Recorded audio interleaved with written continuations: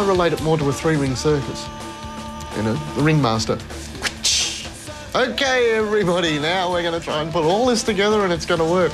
And I find that if you do have a positive attitude and push that way, then it will come together.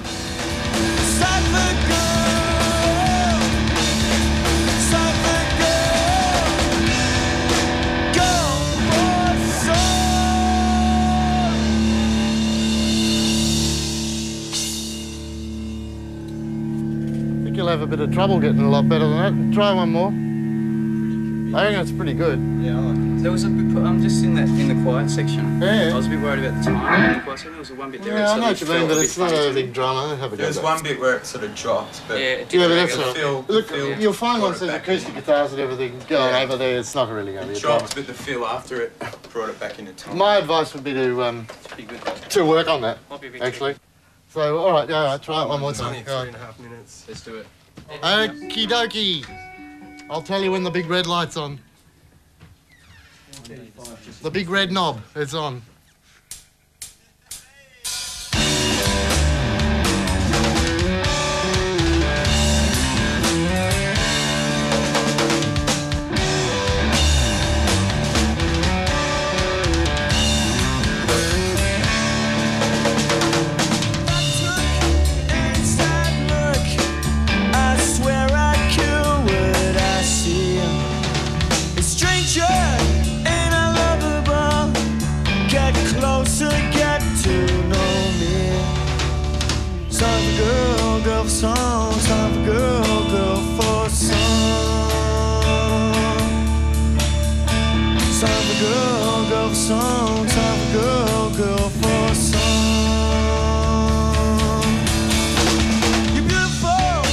What do you expect Tony to do?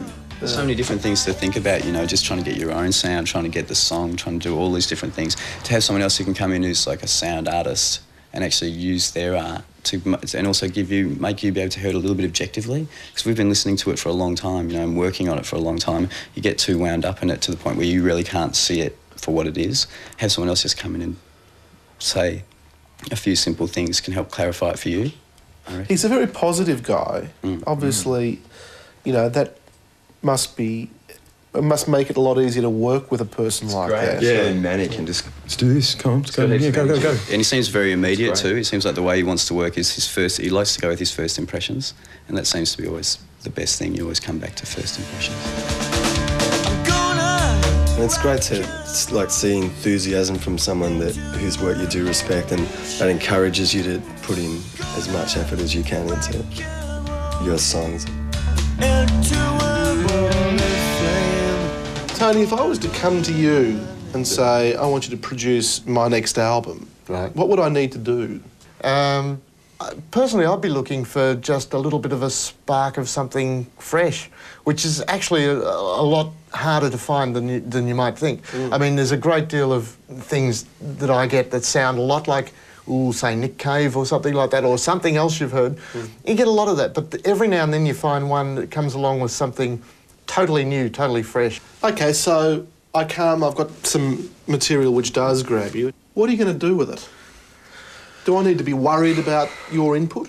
I think a producer, well, in my opinion, the producer's part is to take what the person has got and really translate it into the technology, etc., and make it come out so that when people play it back at home, it jumps out into their face. And the sound and everything. I'm not a musical producer as such. I won't change people's music. I'll take on a job because I think their music is fantastic and all their ideas are fantastic. All I've got to do is turn it into a sound and a technical translation so that what people play back at home is perfect. It sounds, you know, well, it jumps out at them. I can't think of anything else than that. I mean, the song really is where the bottom line is for me.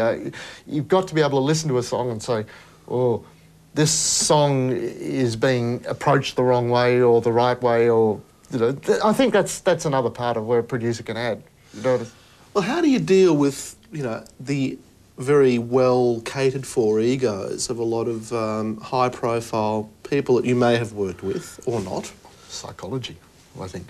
reverse psychology quite often, is if you have an idea sometimes when you've got a lot of ego to deal with, it's very...